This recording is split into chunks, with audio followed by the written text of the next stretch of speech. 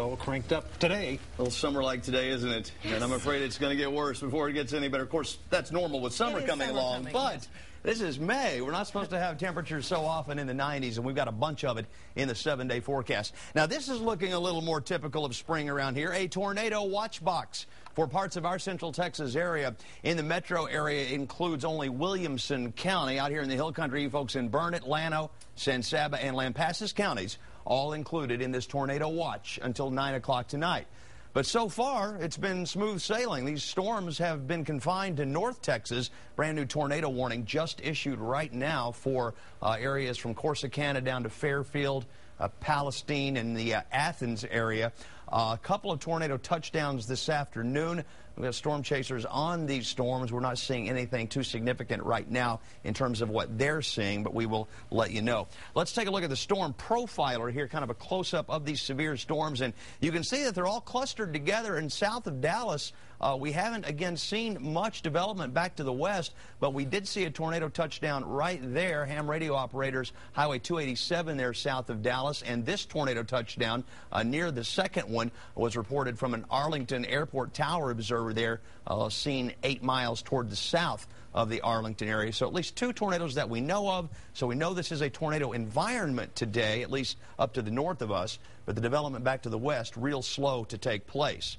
In fact, there is no rain to show you on the radar here locally. A live view from our 360 tower camera showing you partly cloudy skies right now over the capital city and 86 degrees here now. In the hill country, let's check some readings out here. Readings as warm as 88 in Llano and San Saba, 87 in Lampasas. It's 80 degrees in Burnett, 85 in Marble Falls. Metro area readings, very, very warm, very muggy. Temperatures actually pretty close to average today, though, in the middle 80s because we have been mostly cloudy and we have seen just a few spritzes of rain here and there, a couple sprinkles, couple light rain showers, certainly nothing significant, but it has helped keep temperatures down below 90 in most areas today. 88 in Giddings, 89 degrees in LaGrange. Bastrop coming in at 85. Officially in Austin, at Camp Mabry, it is 86 degrees and skies are mostly cloudy. Out at the airport, mostly cloudy, and also 86. Dew points in the low 70s. Very, very humid, very moist out there. Winds south-southwesterly now at 7 to 9 miles per hour. Sunset at 8:22 tonight. Well, it's getting better.